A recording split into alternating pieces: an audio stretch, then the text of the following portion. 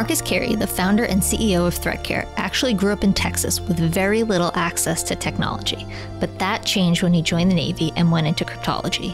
While serving the country, Marcus worked with the most advanced tech in the world, and when his service time was finished, he stayed in the field working in various government agencies for a number of years. At Threatcare, Marcus applies the lessons he's learned along the way to help his customers secure their data and test their cybersecurity. In this interview, he and Ian talk about what it means to be a white hat hacker versus a black hat hacker, creating automated technology, and finding your superpower. This podcast is sponsored by the Lightning Platform by Salesforce. Salesforce just introduced the Lightning Platform Mobile, the low-code mobile app development platform that empowers anyone to easily build, publish, and manage AI-powered mobile apps for employees and for customers. Find out more at salesforce.com/buildmobileapps. Okay, so first question.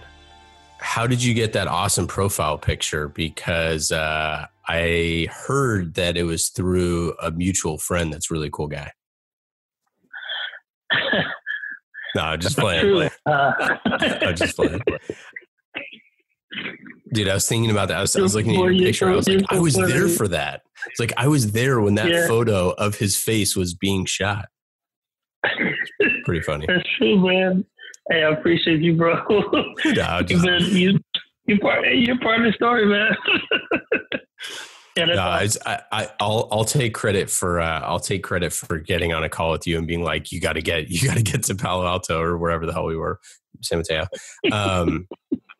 Okay, yeah. So where'd you grow up? I grew up in a small town called Marlin, Texas. I was between Marlin and Waco, Texas. But Marlin is where I was born. I was born in my grandmother's house. I'm a country boy. I tell people when I come in the room, thank God I'm a country boy starts playing. And so in that small town, I really appreciate coming from a small town. I was always working with my hands and stuff and trying to build stuff because you had nothing to do out there but do stuff like that.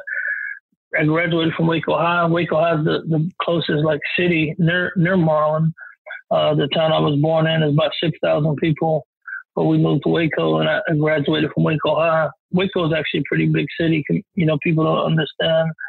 It's over 300, 400,000 in the county. So it's a pretty good sized place. And Baylor University is there.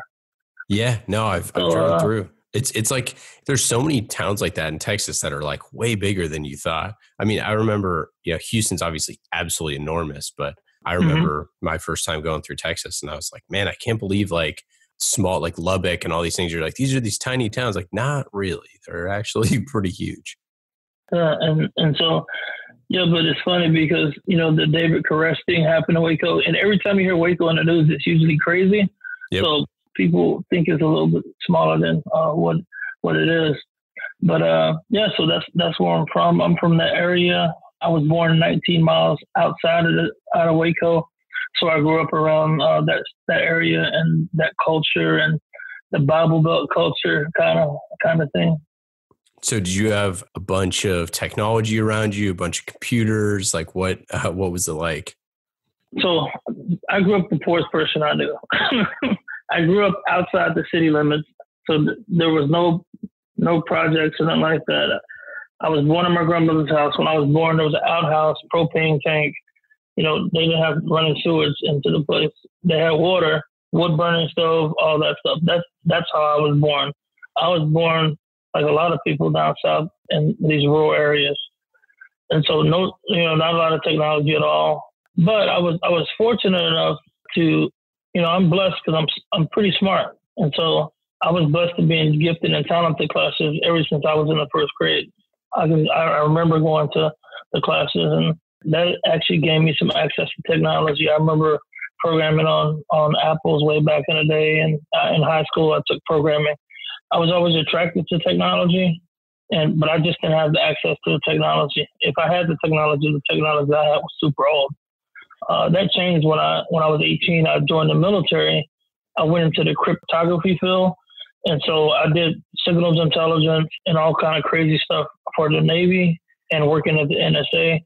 And that changed my life. It gave me access to a lot of stuff. And so that's kind of like where I learned a lot. And I'm a sponge. So working at NSA and working around the intelligence community, that's how I got a head start. Tell me about your time at the Navy. So, I mean, as someone who went into the Army and I was involved in recruiting towards my end of my career, you know, the cryptography stuff, you got to be a pretty smart guy or gal to be able to get into that. What was that like? Like, what was basic training like for you? I mean, not like literal basic training, but what was that training like for you, for someone who was excited about computers but didn't have state-of-the-art stuff, and then you're going into literally the most secret classification? I mean, did you have to get a top secret? Like, what happened? What's funny about how I came into the Navy, I did well on the military entrance exam. And so taking the ASVAB, my recruiter was like surprised because I scored really high on it. And so I had two options. I had an option to do cryptography or nuclear power plant stuff. And yeah, I wanted to work. I had both those options too. No, I'm totally kidding. I did not. But I told my recruiter, I want to work with computers. And so they looked at the job description for what I was going to do. Cryptologic technician communications is what the job was. And it was like, yeah, we think there's computers involved here, but we're not sure because it's classified. So like, even what I did was kind of classified. It was the funniest thing ever. And my recruiter was your recruiters didn't know if the technology, because it was classified. That's pretty great. Yeah. And so I'm like, wow, that's crazy. Yeah, I want to do that. So I went to boot camp just like everybody else. And then you go to Pensacola, Florida to get training. And so from there, like I said, you have access to systems that don't even exist in the real world at that time. It's a little bit different now because when I entered, it was 1993. And so the technology I had at my disposal, working in the classified IC world, we had stuff like Twitter back then where you could talk to anybody in the world at any time. So It's funny because Twitter is like some of the systems we had back then in the intelligence community. I could talk to anybody at any time, you know, pick up the phone, talk to anybody in the world, inside the IC. So it was just we had technology. We had some of the first routers, firewalls, whatever, like all the technology that's not even in the organization right now. I had access to it in 1993. That's wild. What was that like? Like, what did it feel like to have all this stuff at your disposal in this military kind of world where you're just all of a sudden in it every day, right? Like every single day you wake up and you're immersed in this technology. I mean, was it just a super fast learning curve? What did that feel like? I mean, as you know, the military is definitely about being able to quickly learn and pick stuff up. One moment I'm in the hood with my friends. 5 months later, I have the highest clearance in the land because I did cryptography and communications. We even had like all the caveats and all the special access. Like we could see anything because the messages came by us. We actually processed the information. And so we knew everything. We could read any report, whatever. So going from not being a part of any kind of intelligence apparatus to 5 months later, you have the highest clearance in the land, you're helping defend the country.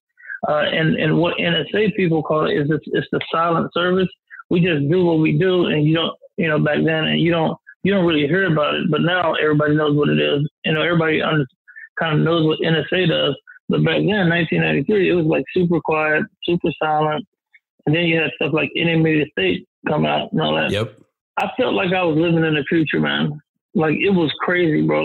Going from zero computers to all the computers that you could possibly want to, and having, administrative rights, just learning all this stuff every day. It was like nerd heaven.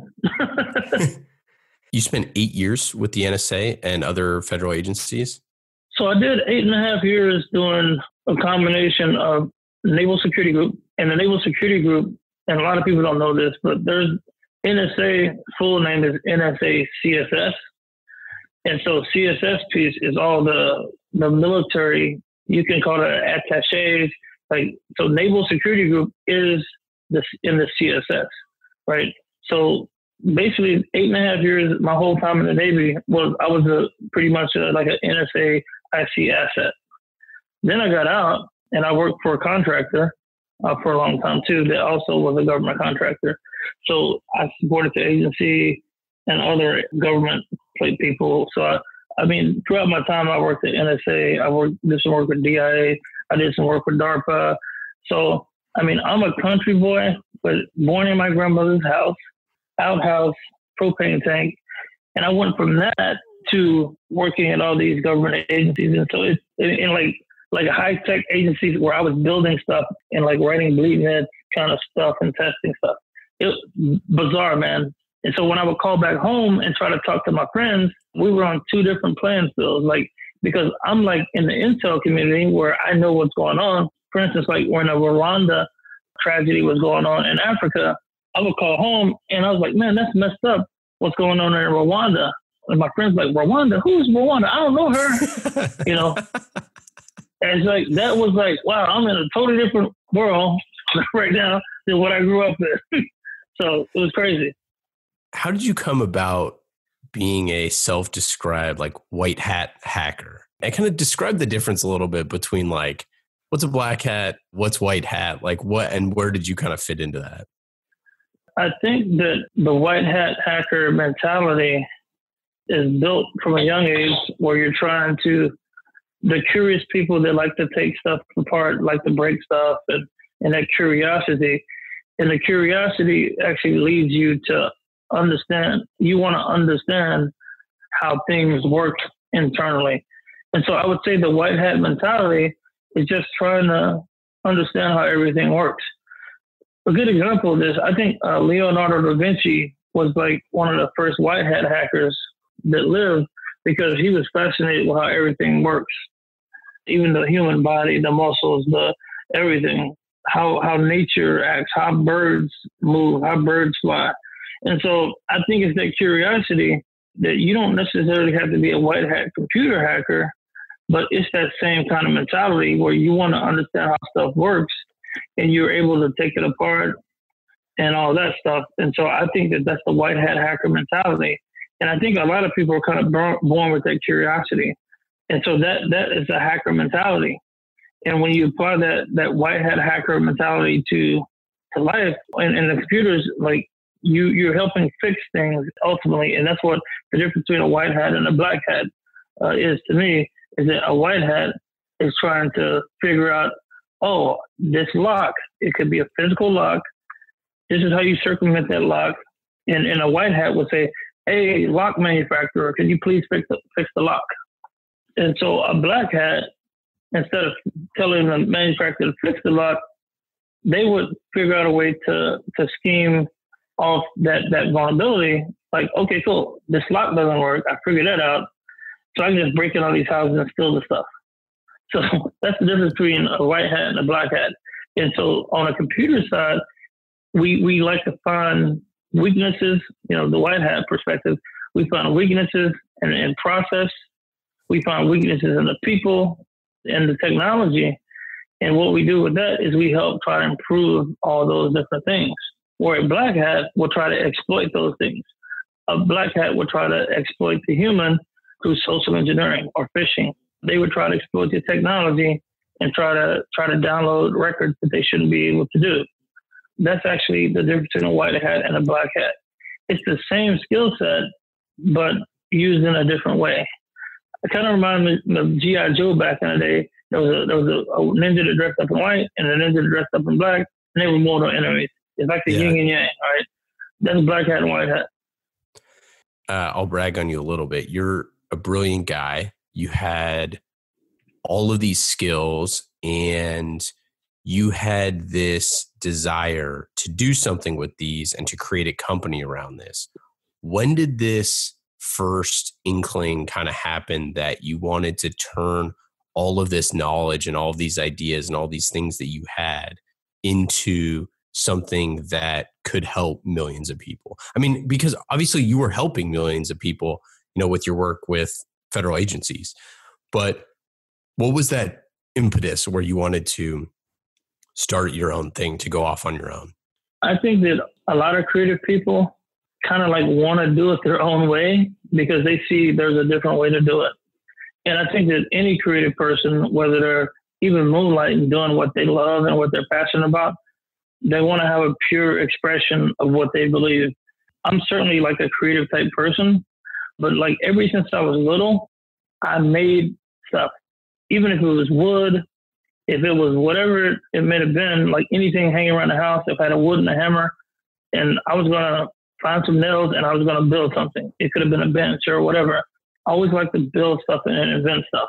I'm 43, so I used to be a fan of, like, when I was growing up, MacGyver, the A-Team, how these people built stuff and they had their own little crew. And so that's like, man, I want to do that one day, right? And so I kind of see myself in that sense of I want to be creative. I want to find a better way to solve the problem that exists out there in the world. And so that's kind of like what ultimately I think that if you're super creative, you want to do it your way. As far as like you think you have a unique way of addressing the problem. And that's what led me ultimately, that curiosity and all that stuff, the same thing, that whole white hat hacker mentality is how can I build this myself?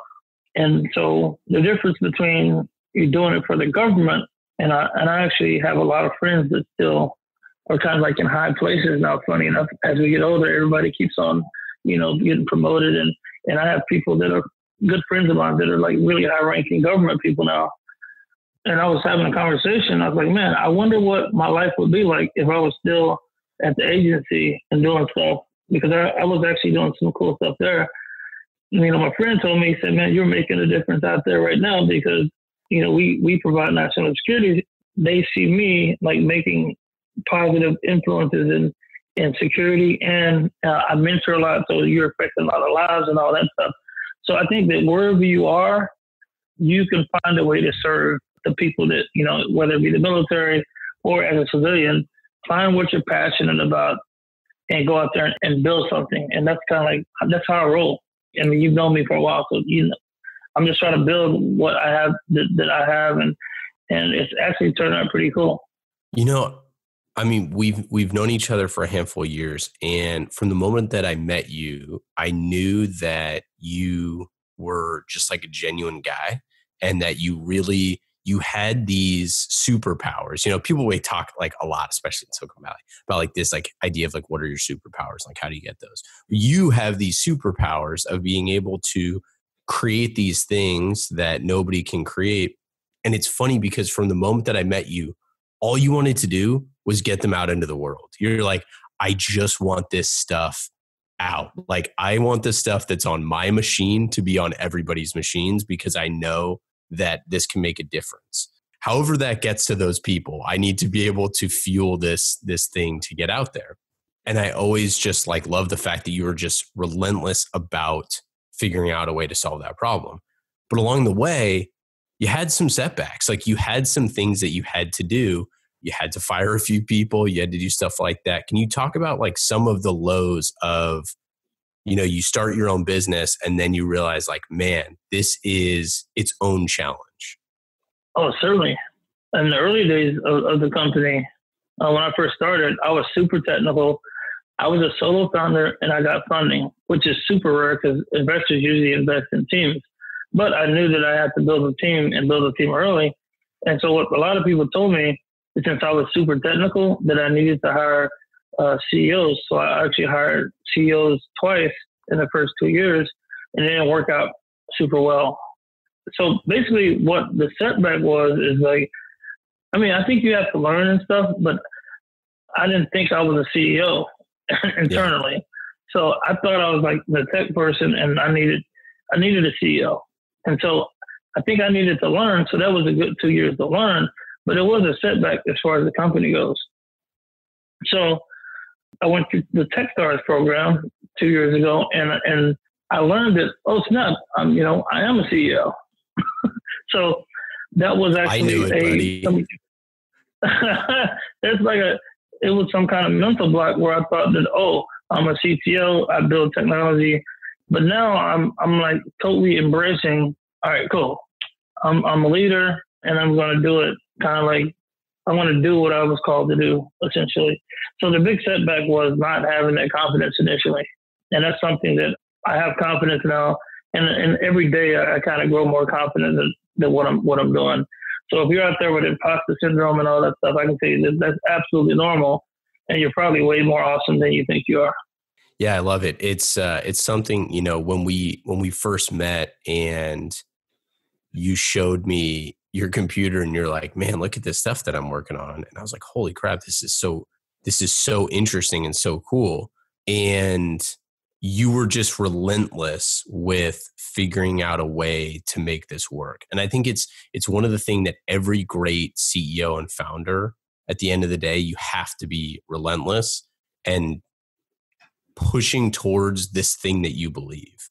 What is it that you believe about technology and cybersecurity that you want to see in the world? What's the kind of, you know, to use a cliche, what's the dent that you want to make?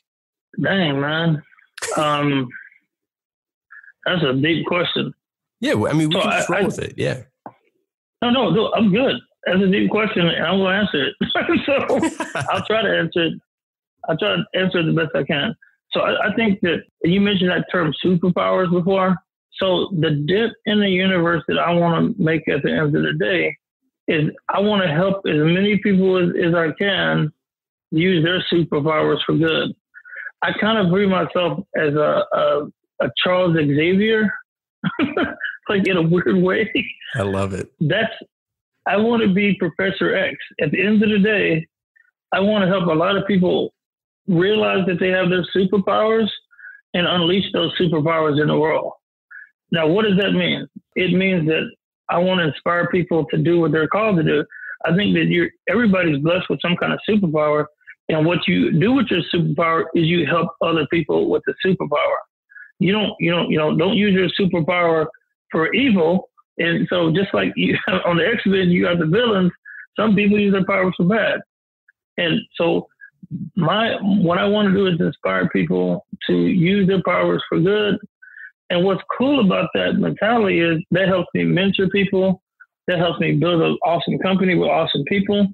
And then big picture, because I think very long term, right? What's going to happen is some of the people I mentor are going to build awesome companies. Some of the people that are on my team, we might build 3, 4, 5 companies together. I might have an opportunity to invest in their company. They may have an opportunity to invest in something that I'm building. So I think this is a big snowball, and also showing people that you can do it the right way. You don't have to be an absolute jerk to win. You feel me? And so there's some people who think you have to be a jerk to win. But yeah, so that's kind of like what I want to do. I want to be able to, not so much the universe, but anybody that comes around me in my little gravitational force, right? I want to push them towards that. So that's actually what I see about my little universe.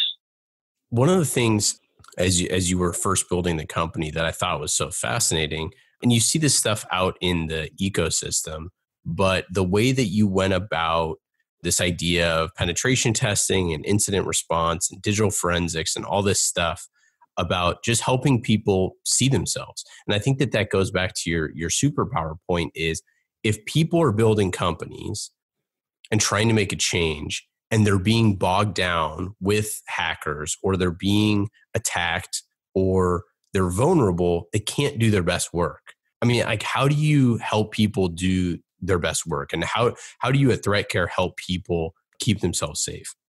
Yeah, so at Threatcare, what we do is we automate some of that testing as you're talking about. We automate the processes to check to see if we can steal data off your network, to check to see if we can hack multiple machines on your network. And so I would say 20 years ago, maybe 15 years ago or whatnot, some of this stuff was like dark arts and dark, like you were a magician if you could hack, you know what I'm saying? So yeah. So part of the thing that I like to do is I like to make stuff way simpler. So instead of having to go to all these different people that have to do this, I wanted to automate that into the software, because the truth is anything that you can do manually, especially with computers, you can automate it. Now, there's a lot of people that don't change their ways over time. And so everything's an automated process.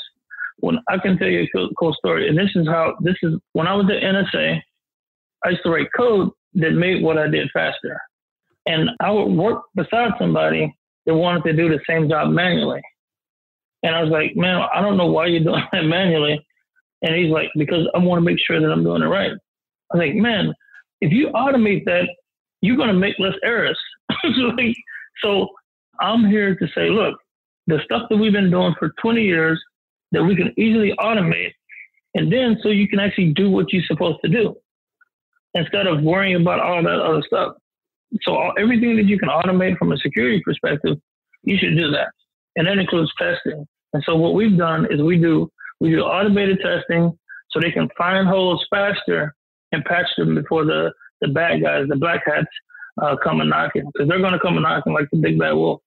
I love that. And they are coming to knock all the time. Can you talk about like the rise of the black hat? I mean, we had Ken Gonzalez on IT Visionaries talking about how it's basically never been a better time to be a black hat hacker. Like you just all of a sudden woke up and you have so many things that you can now hack into. There's, the famous story of, I think it was a casino that got hacked, or maybe it was a bank, but got hacked through their fish tank. That was a casino. Yeah, that was in Vegas. Yeah. Yeah. That it's really this just buffet for black hats, and that the good guys and, his company invests in the good guys and gals. What does it mean to be like a black hat hacker in terms of like this opportunity? Like what should I don't want to be like do fear mongering here, but like what are the stakes? What is at stake here? Because I think we all know, like as consumers, like, man, if I got my personal identity stolen, that's a really bad day. Like that's a bad month. That's a bad year, But I think that conceptually, we don't really understand what is at stake with the amount of stuff and data that's out there. Yeah. I talk about stuff that people don't talk about. So I'm going to tell you like this, man. One of my best friends is from China. And when he was growing up, he's about around my age. So when he was growing up, the only option he had is to work for the government, right? And if you look at different countries in India, Russia, and Ukraine, and some of these countries, education means a lot over there. And so what they're doing, it's a lot of smart people over there. And those smart people study engineering. They study computer science. But they don't have the job opportunities that we have in the States, right? You follow where I'm going here? 100%, yeah. So when we think about, it's not some random person over there. These are people that the best opportunity that they have is to be a hacker, is to put food on their plate by taking from, what they may see is America. We have this abundant culture. We have all this money. We have all this blah, blah, blah. So to them, just like, I have a company, I have employees working for me. There's companies over there that their whole job is to hack stuff in foreign countries. So you have an option to put food on your table, or Chan, my buddy, he's actually in the States now. He had to eat grass growing up, bro, because they didn't have no money. They had no food. And I've been to India before, and a lot of them are hurting too. Been to India, seen it first class. Like they say, 80% of the population is below the poverty line. Do you think they're calling themselves black hats? No way. You know what I'm saying? They think that they're providing for their family. And just like we have defense contractors that are going to work for NSA or the CIA or all these other organizations, right? We have people that graduate from Carnegie Mellon, MIT, Cal Berkeley, Stanford, that are going to work for all these agencies, and maybe or maybe they're not hacking, right? You know what I'm saying? I can either confirm or deny. But what I'm saying is that this is the new world that we're living in, and those people in Russia and China and India and the Ukraine And there's a lot of countries that I'm not missing, that I'm missing here. But those programs are legitimate jobs in their country. They're not black hats. They're a guy that's going to work, feeding their family, or a woman going to work, hacking, feeding her family. And that's just the world we live in right now. So I would say because of that, because these people are, man, my buddy Chen is the smartest person I probably ever met in my life, by the way. You got a bunch of Chens in a company over there that are trying to hack the United States. Are you kidding me? That's crazy. And so that's what I like to talk about instead of like you got to humanize this. These are real people. They're smart, and they're working like their lives in some cases depend on it. And don't get it twisted. There are people that if they didn't do what they do, they would be in danger for their lives even. And I'm not even being grammatical here. We know what it is. Yeah. I mean, we used to talk about that in Afghanistan, the same sort of thing. It's like the opportunity to grow opium. It's like, it's not like you grow opium or you grow, a different crop. It's like you grow opium or your family is going to be murdered.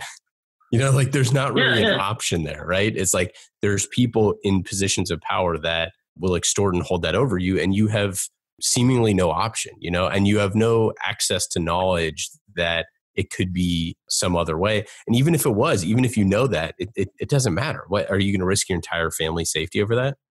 Yeah. And so that's the big problem that we have. And because what happens is like intellectual property and all those things are big deals. And that's what we're dealing with. So the reason why that we're dealing with the problem is because of socioeconomic issues that nobody ever talks about.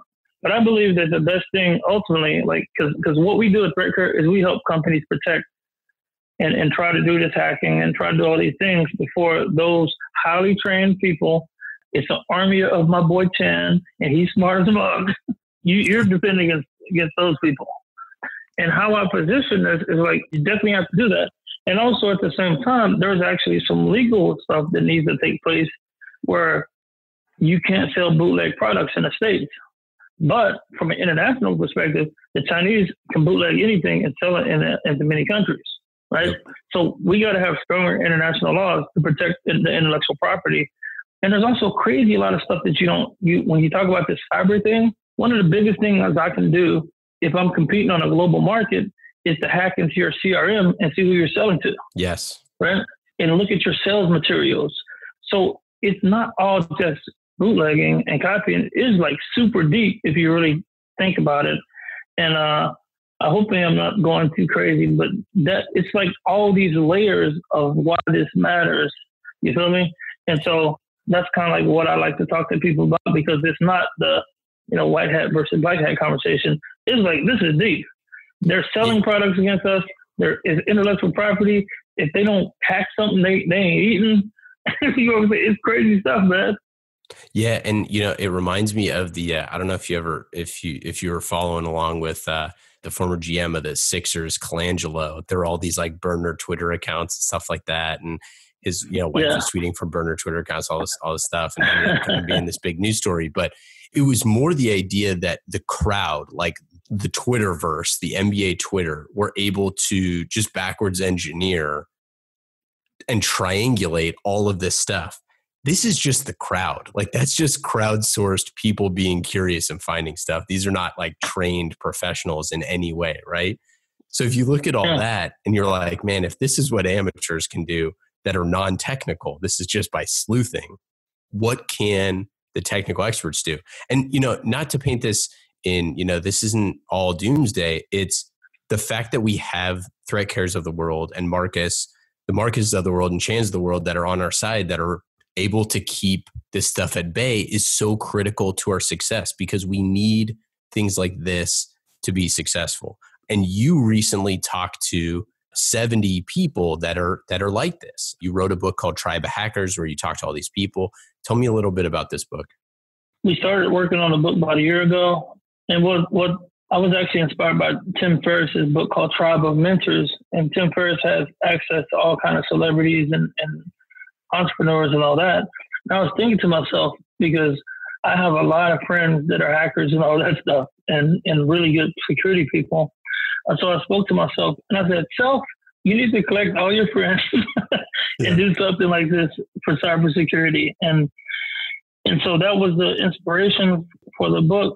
Sat down, I wrote a book proposal. I wrote all the questions, all the stuff at the front of the book I wrote over a year ago.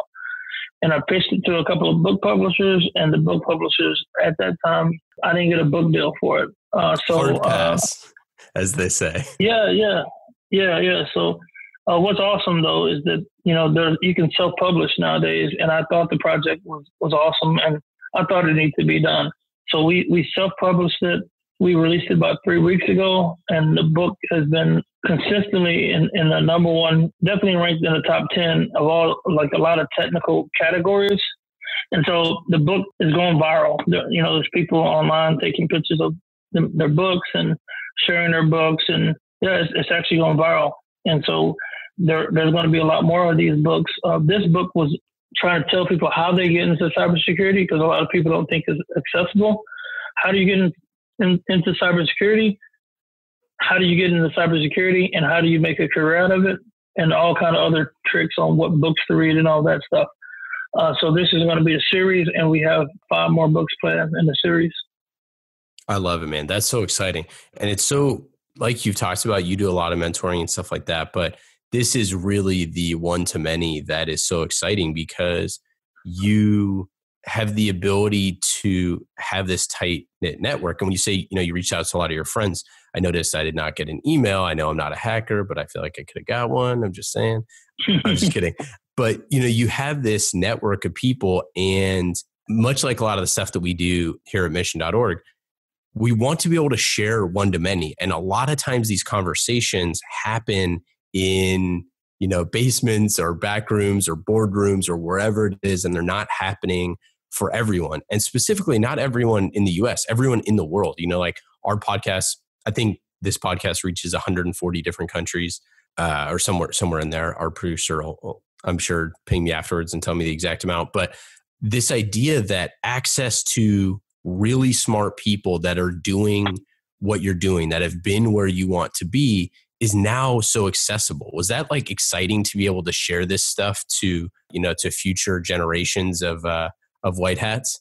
Yeah, for 100%, man. I definitely think that about legacy. And I think and that's a good thing. Like, what kind of legacy do you want to leave behind? So I'm on Twitter, and I use my Twitter account as a part of my legacy for wherever my kids are. It's kind of morbid a little bit, but if my kids want to find out what kind of person I am, they can just look at my Twitter feed, right? Yeah. Because like sometimes you wonder, like, man, I wonder what my great-grandfather thought about blah, blah, blah. I say everything that I want to say on Twitter.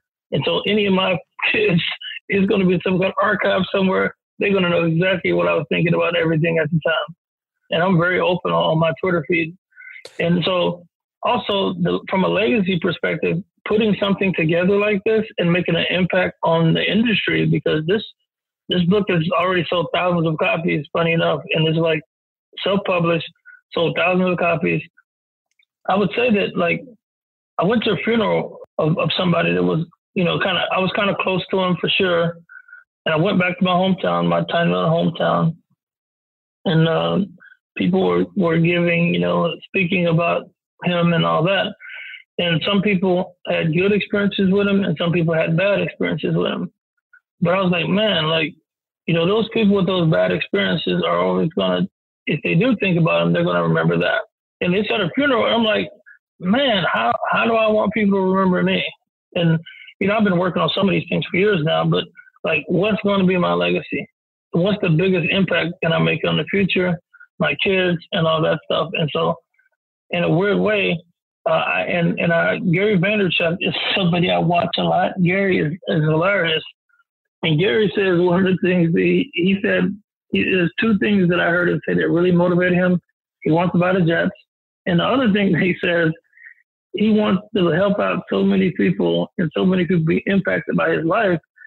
When he dies, he wants it to be like a national day of mourning, and everybody can descend upon New York or wherever he's buried. that's the kind of impact I want to make too. That's hilarious. You know, it's funny. It's crazy. Yeah.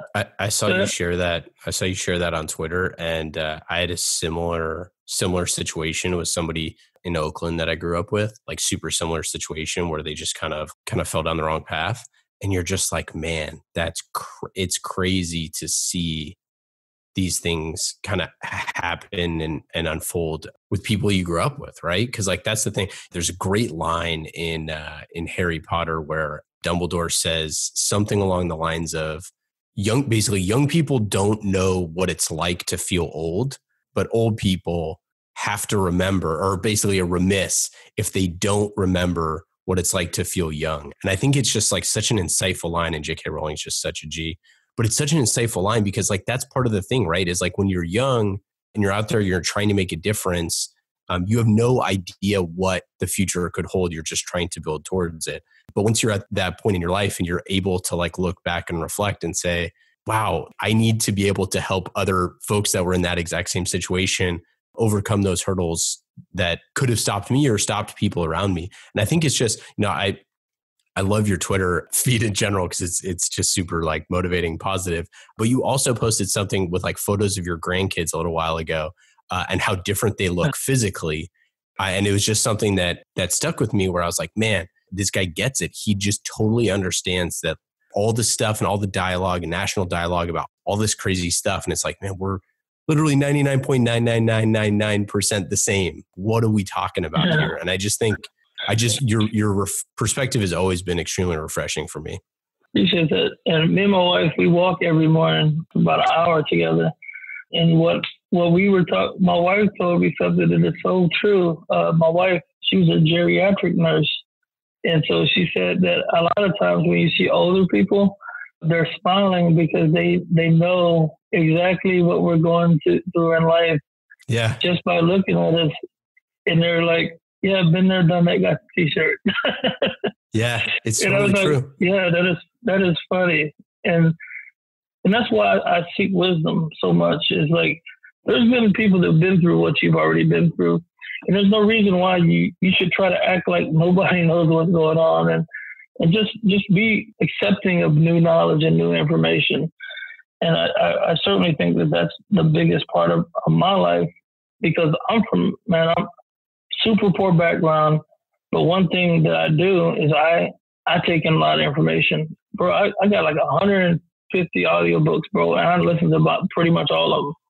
I want knowledge. I'm a seeker of knowledge. And so we live in a time where all this knowledge is available. What's funny about that book, the Tribe of Hackers book, is this the number one book is like 3 weeks gone, self-published, totally went viral on its own. And we released a PDF for free, and over 7,000 people has had access to that document. And like, that's crazy to me because it's people that we released the book for free and it's still being purchased more than any other book. I know. I saw somebody on Twitter that was like, hey, I downloaded the PDF because I wanted it right away, but I'm still buying it. Like stuff like that. I love it. And all the proceeds 100%. Are going towards a bunch of different charities that you have identified, which is also kind of part of, it's just very you first off of, but it's really cool to see that this thing is making an impact. That's the biggest thing about it is that it's twofold. It's making an impact. People are learning and people are being blessed by the book. There's people in Africa, just like you said, it's international. People reaching out to me, DMing me. My DMs are always open. And they're like, look, man, this book's amazing. Just what I needed, blah, blah, blah. They're getting that for free. That makes me so happy. And at the same time, anybody that pays for the book, that all that money is going to charity. So we're being like a double blessing on both sides. So I'm excited about it. And it's awesome to see these unfold in front of you. Yeah, I can't wait to read it. And we're going to link it up in the show notes for our IT Visionaries listeners and in our core mission newsletter. I wanted to get into the audio book stuff. This is the last few questions. We do a lightning round where we ask a bunch of questions that I have not shared with you ahead of time that you have no idea what's coming. Lightning round, fast and easy questions, just like the Lightning platform by Salesforce. Are you ready? Mm-hmm. What is your favorite audiobook that you've read recently? Sapiens. We get that answer a lot, man. That's great. What app are you using on your phone that's the most fun? Twitter. Power user. What's your favorite time-saving tool? Delegation. Do you have a favorite use of like AI or chatbots that you've seen recently? Yeah, I like some of the chatbots that do customer service. We're a fan of that. It's helped us out a lot.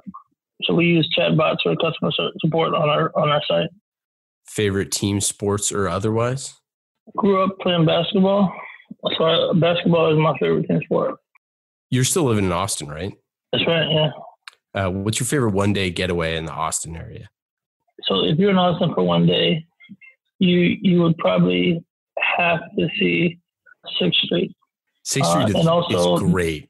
It is a lively place. Yeah. What's your best advice for a first-time CEO? So I'm going to recommend a book for this. This is a book called Traction by Gino Wickman. It's available on audiobook, and I recommend getting a copy. That book has changed our company. We've been using that book for 4 months now, and we live by that book. It's like a Bible for operating a business. So Traction by Gino Wickman. Check the book out. I've read it, and it's great. Have you ever seen a YouTube video where the author of Traction and Eric Ries talk about lean startup and Traction? It's like I don't even know. I mean, I don't even know how I came across it, but it's freaking epic. Is it good? Good in a good way? Yeah, it's so good because they talk about like where lean startup stops and Traction begins. Basically, it's freaking crazy good. And like at the beginning of the interview, they're both like, this isn't probably going to make sense for a lot of people, but if you're in this exact moment, you'll totally get it, sort of thing, or something. We'll try to run it down, and I'll send you a link.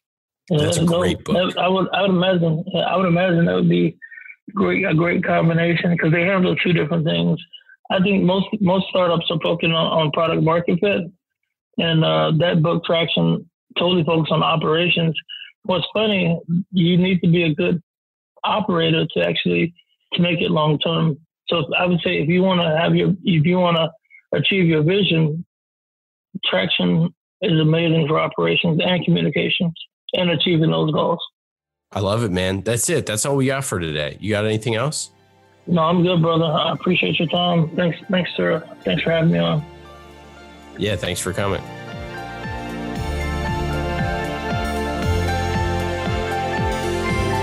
Thank you again to our friends at Salesforce. IT Visionaries is brought to you by the Lightning Platform by Salesforce. Salesforce just introduced the Lightning Platform Mobile, the low-code mobile app development platform that empowers anyone to easily build, publish, and manage AI-powered mobile apps for employees and for customers. Find out more at salesforce.com/buildmobileapps.